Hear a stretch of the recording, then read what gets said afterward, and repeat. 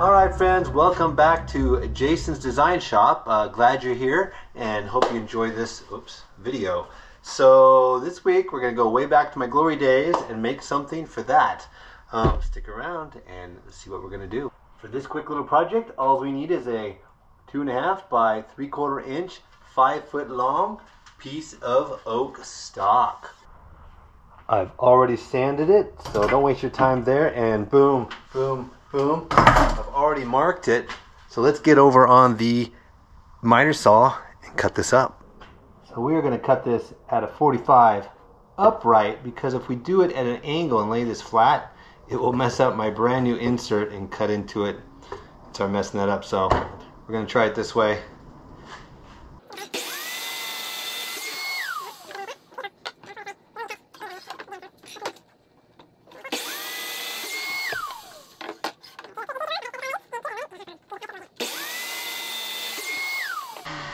Didn't get any tear out there, so I'm happy about that. Part that sucked in did good. So, you know, put these together. It's going to be nice.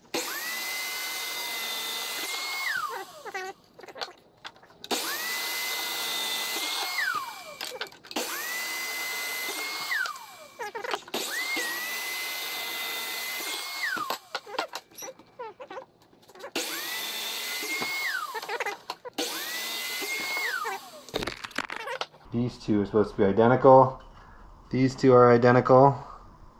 I've done something wrong there. Better too long than too short. That's what I always say. So let's mark that there and cut it correctly. So we go. And butt to butt there. We are a half a blade. Maybe I'll go for it since we're here. We got it set up. Let's go for perfection.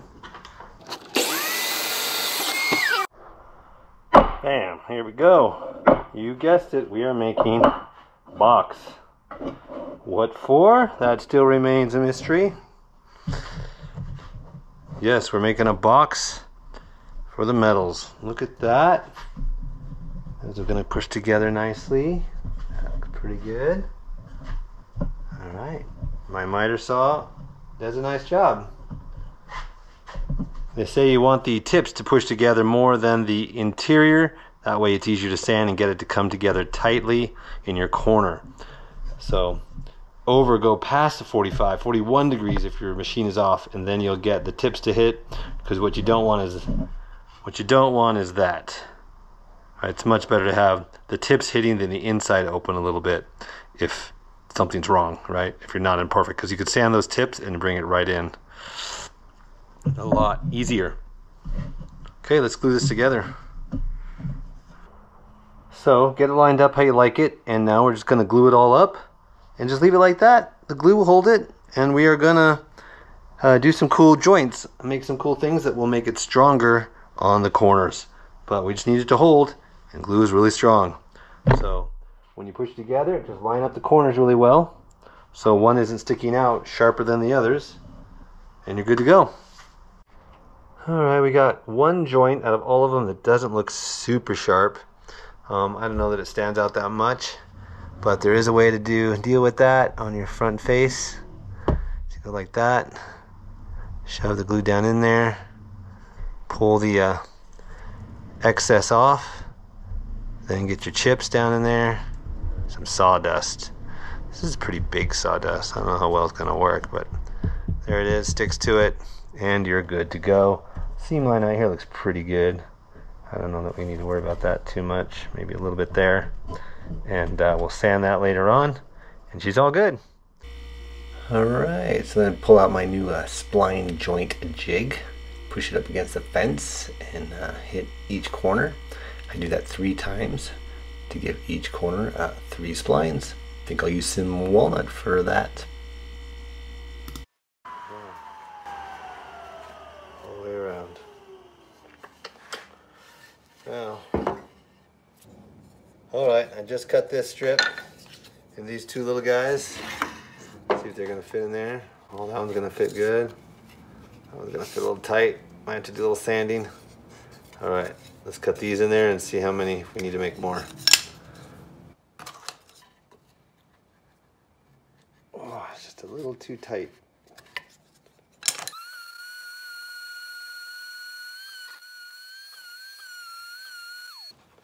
Okay, got these, cut that one off. There's one. Now we just need 4 times 3. Let's see, let's just keep going like this, because this makes a nice thin cut, but it looks like we have enough wood.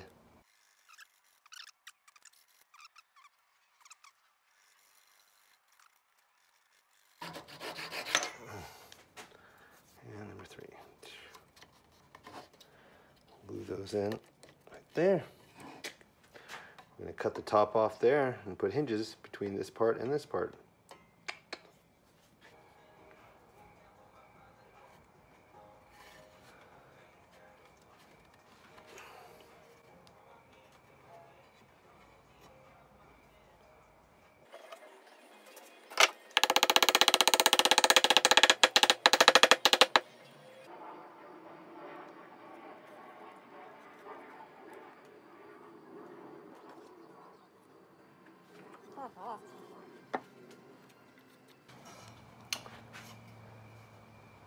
And there's a 1, 2, 3, 4. Now we just gotta let them dry. All right, let's cut these off.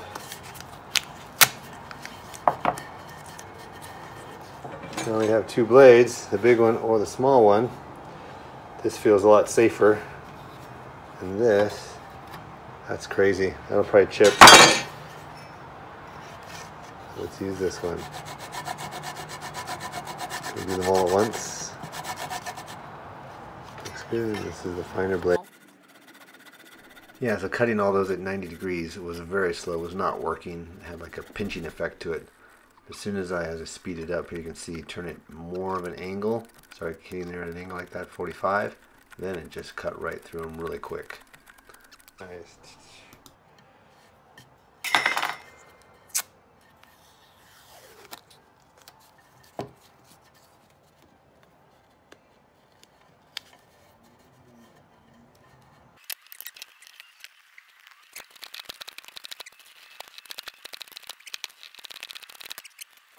All right, sand that up and do all the sides. Let's do it here.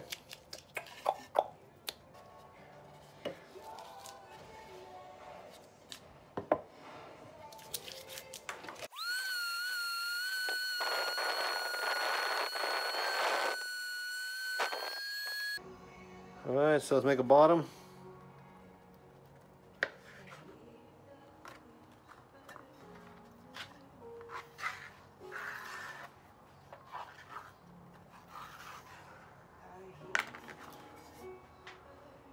There it is. And we have an inside. Perfect.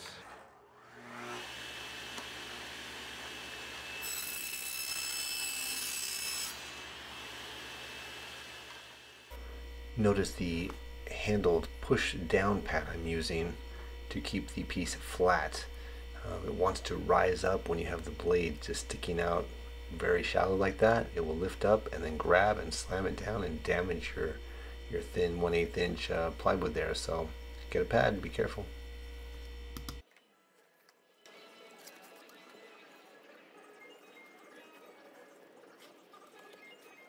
Bam! There's our back. See, look at this.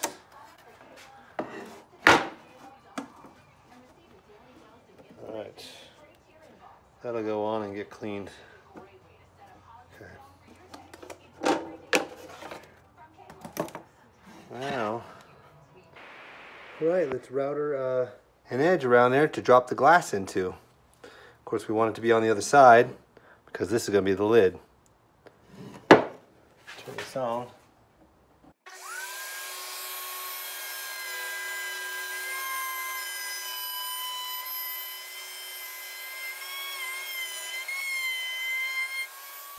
Sorry to interrupt these great router noises, but I get tear out. Now, is that a function of something I'm doing wrong, or is that just a function of the wood? Fellow woodworkers, any thoughts?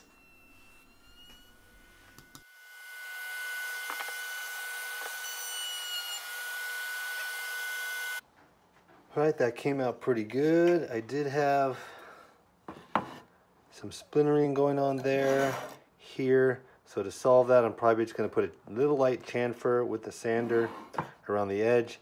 I was going to round this, but now I'm scared if it's that dry and splintery.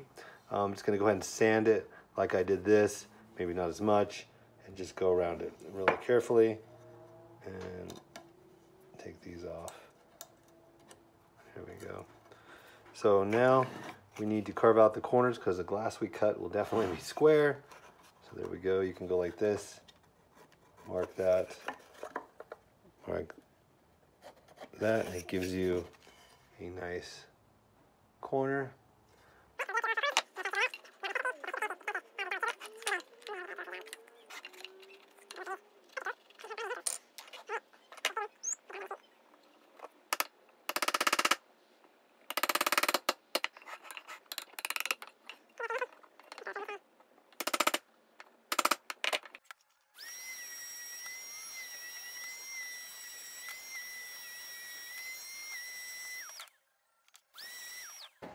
That nicely around it, no slivers now.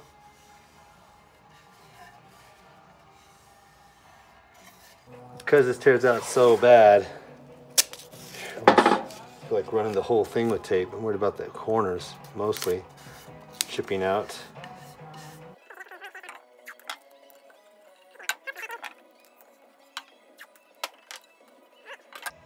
Alright, let's test how good this SAWSTOP is.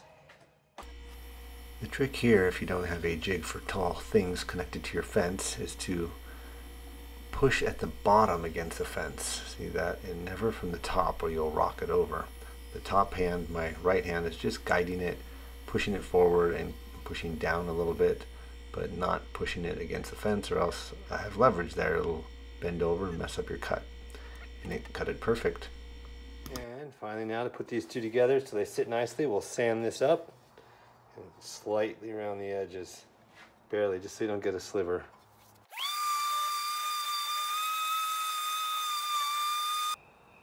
Alright, let's put the back on.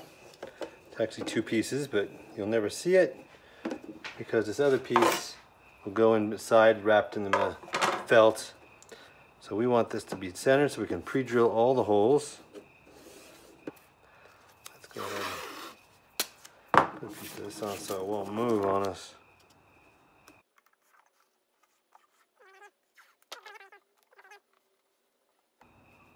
So I was at the thrift store and I found a box of all kinds of scissors and found these nice, really strong ones I can have in the garage for $1. Great, so that's good use. Check this out.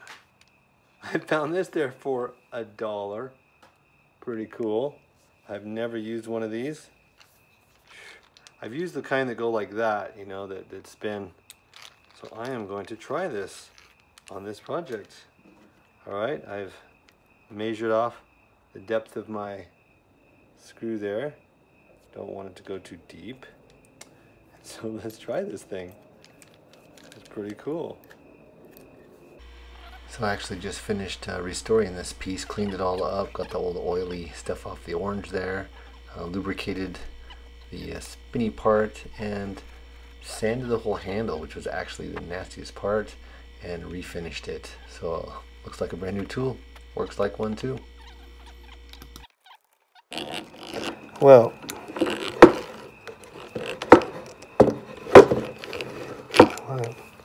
certainly not going to do all of them with that. That's hard on the hand. Yeah, so anyways, this box obviously is like 30 years in the making. I mean, why didn't I make it sooner? I mean, could have bought a box even if I didn't know how to make one before. I think it's kind of a, didn't want to boast, you know, to put up all your medals when you're 20 years old. It seems kind of boastful, and look how great I am. And I think I was in that camp, as opposed to maybe the camp which is, oh look, I did something great once. I was successful at something in my life, and therefore I can do it again in this new aspect of my life that I'm challenging, a job or a business or something as you're getting older. So what camp do you fall in? Do you think you're one or the other? Is there a third camp? I know they're like people in the military will put up their stuff usually when they're much older, or you know, some love to display their stuff, and others are like, oh, bad memories, horrible war. I don't want to remember any of that. And then there's the thought of preserving family history and, you know, things from grandpa. And anyways, where do you stand on this issue? Just leave a comment. There it is. Drops in there good. Nicely centered. Alright, I marked the holes. Just got to drill those out. We're going to stain the whole thing first, and then we'll put those on. There it is, all polyurethaned. Ready for the hinges and the interior. Be sure you clamp this down really good. Don't want it moving on you in the middle of hooking these hinges on. And I determined these screws are small enough that I did not pre-drill the holes, and also I had fear of pushing through to the inside. And these screws were short enough they would not go through. And it was right, it worked out great. They didn't pop or split. Then I went down to the material store, Jones, and picked up a half a yard of black felt for like $5. So it's pretty cheap, and was able to test wrap this. It was a little too big, so I cut the backboard one more time and then glued it on. On these two sides, folded them in. Let's hit this side. I hope whoever invented the glue gun really has made millions of dollars off of that invention, because man, what a cool tool. It has helped so many arts and craft people do all kinds of things. So yeah, he deserves it, or she. So this is how I'm laying it out. These I just poked in with the needle that you would hang in your shirt or whatever, in your jacket. So basically I just glued down the wood plaques in that one presidential award thing there, and the rest are just hanging off the needles that they came with, and it worked out pretty good. There it is. All right, let's get it in place. I found the Northern California sectional track and field, second place in pole vaulting. So all of Northern California. I think I jumped 13.6, something like that. It's got this long ribbon on it, so the only way I can think about dealing with that is put it behind the rest of this. Hit it up there, set that back down into it like that, and it should, there we go. I put my senior key there, I found. Oh, I knew I was forgetting something. I wanted to put magnets in here. Man, there's magnets in here, maybe here, that would snap it shut and hold it shut. Oh man, all right, gotta do that now. Hey, I found my magnets here. Look at that, little teeny ones. Two, and it puts the polarity correctly. What do you think? 3 pairs, 2, 4, 6. How do I get them to line up perfectly? Well, the only way I can think of is to close this door on it, give it a nice whack. Here we go.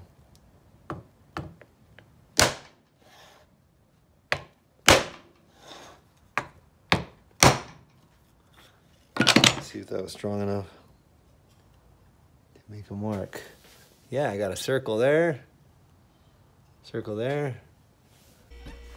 This is actually quite tricky not to drill too deep because you want it to be flush, right? But then you put some glue in there, and I used a glue gun because that's what I had easily available, and it lifted the whole thing up.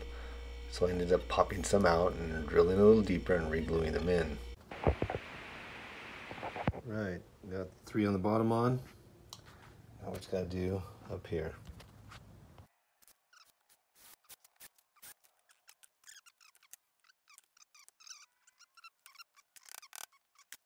Right there, here we go. I'm actually not happy with this. It did not grab as tight as I expected. Those magnets are pretty small. So I went ahead and drilled 2 more in there, giving 5 magnets, and then it felt like it had some grab to it and would actually hold it closed. So 5 magnets, those are really small ones though. Hey, if you're enjoying this build, I would be totally honored if you would click the subscribe button, maybe the thumbs up, help the algorithm. Thanks, friends. All right, some glass ready for the wall. All right, last stage. Got this nice thin 1/8 inch, 1/8 inch plexi. Boom. And I just marked it with a Sharpie because it has a peel off. Now we gotta cut and snap it off. It should drop right in there. Okay, what you're supposed to be able to do is just score it and it should snap. Here we go.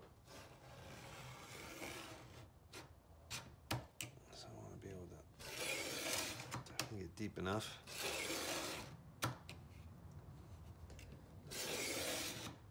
They say that's all you gotta do. Well, let's see. You take it. Put it over the edge here. Just break off. Whoa, that worked. It snapped right on the line. Love that. Okay, close that back up. Cut the plastic. Now we have all this piece for something else. More than I needed. That'll be good. Oh, it moved on me. Push down hard.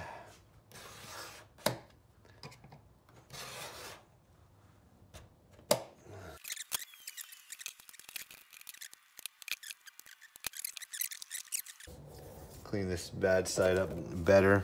It'll fit perfect. We figure that out. Let's see if this big sander upside down will sand it.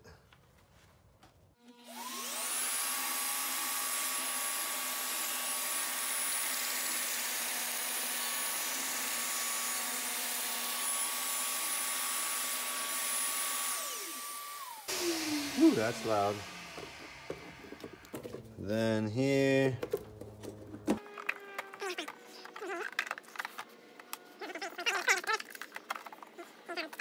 This part, one end of it is not happy.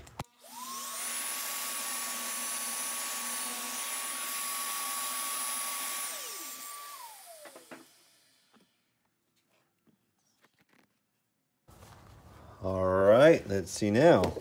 Boom, boom, boom. Oh, perfect. So that's pretty fun. This stuff is sandable. Can you do that with glass? No way. All right, peel the plastic off. Put some glue in. We don't ever want it coming out.